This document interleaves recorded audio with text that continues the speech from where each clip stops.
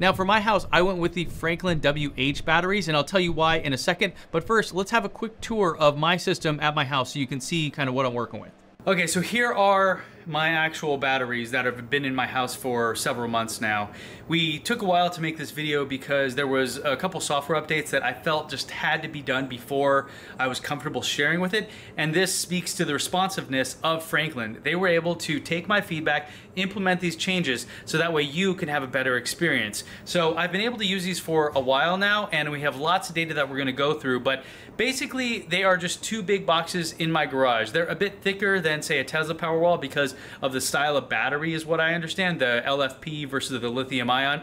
And so other than that, they're basically just two white boxes you kind of fit anywhere. They can't go outside. For me, with the ground out there, it didn't really make a lot of sense. It was uneven, it's not stable. So we put them inside here, and they really haven't caused any problems. We, you know, kind of fit stuff all around them, didn't really lose much storage or anything like that. So far, in terms of their performance here, there's zero noise. There's really nothing that happens other than this little light goes up and down as you use energy. So in the morning when I come out and do my workouts, usually it's pretty low because I have a reserve, but other than that, you really don't notice anything other than, you know, they're sitting in your garage.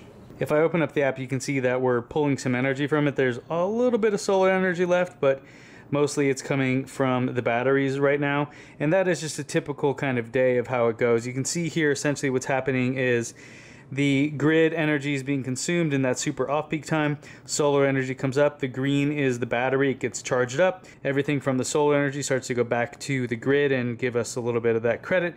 And then at that peak hour, we see that the battery kicks on and it essentially eats it from there. So that's a typical day using those settings. I'm using the time of use setting, and I have a 5% reserve for outages.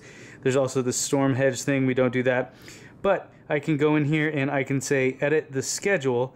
So this is kind of how the schedule is set up. We have our super off-peak, our on-peak, etc. But this is, you know, we have weekdays, and then weekends are a little bit different. There's also summer rates, and then there's, so you can set up certain months, different things. Right now I just had it set up as, you know, all the same. It does change for us here, so it's pretty sophisticated, pretty advanced, but this is how you want to do it if you want to maximize the value from these batteries. Besides just having them as, say, you know, a backup plan in case you have an outage, this is the way to really kind of get the most bang for your buck. Really, really good app. I really think that, you know, the improvements they made in the past few months working with them have been tremendous, and I highly recommend it.